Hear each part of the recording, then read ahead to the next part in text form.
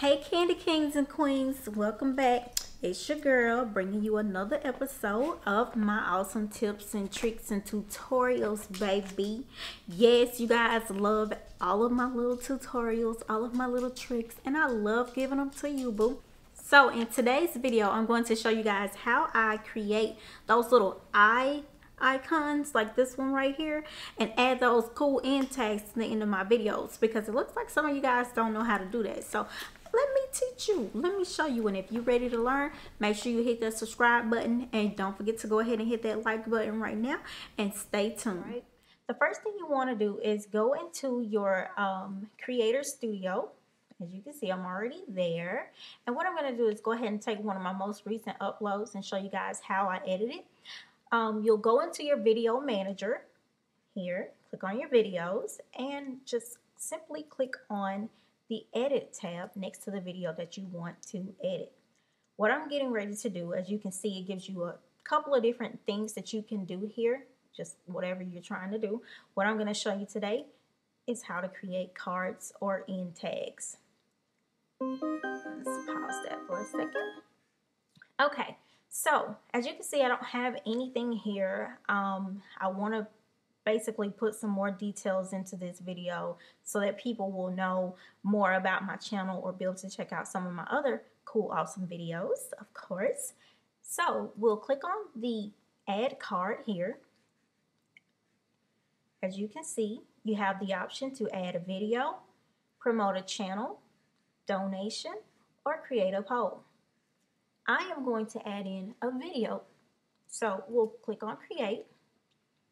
And let's see which video I want to send my viewers to. Let's send them here. Okay, create card. And as you can see, it already says cards used 1 of 5. So you basically have the option to use 5 of these. And this is what these are when I say 5 of these. And this is what we're referring to right here, okay? Another thing to note is, as you can see, it says 2 seconds. Basically, that's letting you know where the tag will pop or come into the video. Another cool thing that you can do is, again, you can create a poll. With the poll, basically, you put in a simple question that you would like to ask your viewers and have them answer it with a simple yes or no or A and B choice. I'm going to ask, did you, if I can type, subscribe? Yes, it already knows what I want to put. Okay, go down here, yes, tap, no, create card. All right, cool. So you see we have a poll here. As you can see, it comes in showing basically that it's going to pop up at 14 seconds, the seafood crab boil, which was the video that I added. Well, let's just say I don't want it there, right? I can simply take this little thingamajig here, this little bar, this little tool here, and move it to where I want this particular action to pop up in the video to let my viewers know, hey, there's a call to action. So I dropped it here at the 50 mark, and as you can see, it switched up, it changed, it shows you now it's going to come in at the 50-second mark. Next, I'm going to take my other one, which is my poll, and I'm going to move it down towards the end. And as you can see, it comes in at 2:39 of the video. And here's what the viewers will see again. Just like that. And they can click it and go on to the next video or answer the questions in your poll, and you'll get the results back at the end.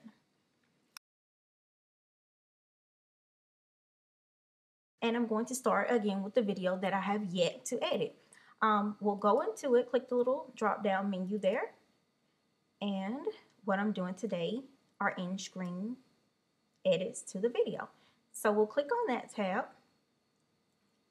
and voila, it pops up. Basically, this is like when you're looking at other people's videos and you see it pops in it as like a suggested video or something you should watch or something they highly recommend for you to view that is on their channel or on your own channel. This is how you add that into your particular video. Let's go ahead, and what we'll do is we'll click add an element.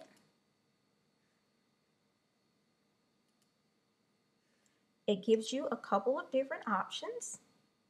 You can choose most recent upload, best for viewers, or you can choose your own. So I'm going to go with my most recent upload and create that element. And as you can see, it automatically pops up here. Now, I will tell you, this is not the way that I actually like to do it.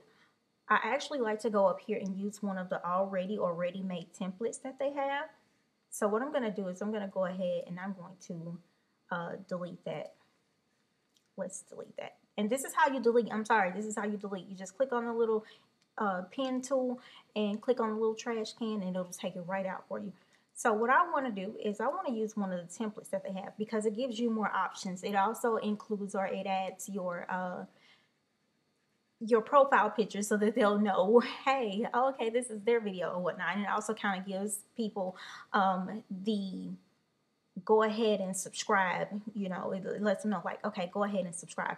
And as you can see, you get several different options here, several different options. Look at all of those options that you get. Look at that. How cool is that? Right. So take your time, scroll through, decide which one you want or what you don't want, and click it. So I only want to add in one particular video to this. So here's what I'm going to do. I'm going to go ahead and choose this one. Select. Okay, so as you can see, it gives you the option to choose a video or choose a playlist. And we can go right over here to the little ink pen tool, and it gives you these options as well. You can basically hit here, and it'll automatically feature your most recent upload or give what's best for viewers. And again, you can choose which video you want to go there. This particular video, I discussed my ponytail here in this video. So my seafood crab boil. So I'm going to go ahead and choose that particular video because that's the one I wanted to link back to.